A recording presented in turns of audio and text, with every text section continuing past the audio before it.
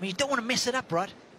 Yeah, well, you know, Grigor Dimitrov's had a lot of skill, big skill set too. So what you're trying to do is they're trying to find their true tennis identity. So what works? What do you need to get the job done in these scenarios as he just decides to move a few critters? I think the important thing is what gets the job done here, as you guys are talking about it.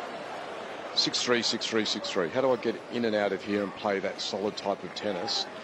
And then as you're experimenting through the journey, you're deciding on when you need to pull the trigger, when you don't need to pull the trigger. I think they're the most important things, and we're finding that out here tonight, aren't we?